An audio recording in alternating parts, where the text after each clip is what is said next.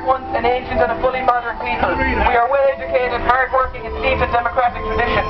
We are known the world over for our generosity and our solidarity with other people in their times of crisis. As a people, we have been tested harshly by history. Each time we have proven resilience and have rallied to reassert our rights. A deep-seated desire to live in a free and fair society, to live in harmony with other peoples, is ingrained in our national makeup. As a sovereign people, we are the rightful masters of our own destiny and of all the natural and other resources of our territory. This right of sovereignty exists without restriction. It cannot be given away by anyone, whether by treaty, by forfeit, by conquest or otherwise. Earlier generations have defined and asserted our sovereign rights, our community, our nationality and our identity. We have had some success in the past, but our national effect has never resulted in the empowerment of the people. The only legitimate reason for the existence of the state is to ensure that every person's needs are met, and that each can achieve their fullest potential and legitimate aspirations. It is not the role of the state to grant us our rights. The state exists so that we may assert our rights and exercise them, each in our service. The citizens must direct the state and decide its policy and laws. It is the people who give it legitimacy, not the other way around. The people its citizens do not control the state. We face today's challenges in this country. Today a new type of crisis is upon us, threatening us in new ways with great consequences for individuals and whole sections of society. It is possible that it will affect generations to come. The one factor which will give us control over our current situation in the future is the empowerment of the citizens, not just the words or aspirations but in practice. If we empower ourselves, we will overcome this crisis too.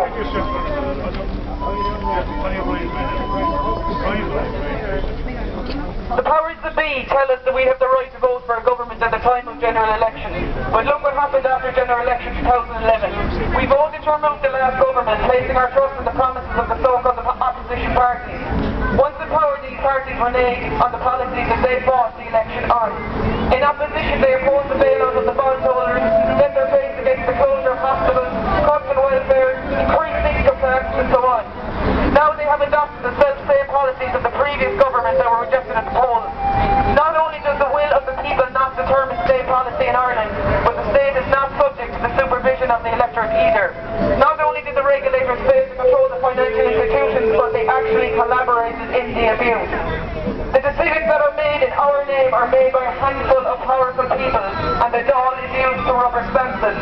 We are openly told that the IMF is in town, we must do their bidding. We live in a state now, unfortunately, in which we the citizens are ruled over rather than ruling. And we need to find a way to empower ourselves. We need to find a way to get back this country and not be ruled by, exactly like I said, the powers that be. And this is why we set this up. This is why we set up the whole Occupy camp. This is why we do the marches every single Saturday, to try and raise awareness for people of what's actually going on, and that we need to do something. We can't just sit by and let it happen, because it is happening, and unless we do something about it, it's not going to stop. We're spending millions and billions in bailouts, month in, month out. And directly linked to that is the cuts that you're seeing in education, the cuts that you're seeing in hospitals, the cuts that you're seeing in health, the increased tax such as the household tax here, the water tax,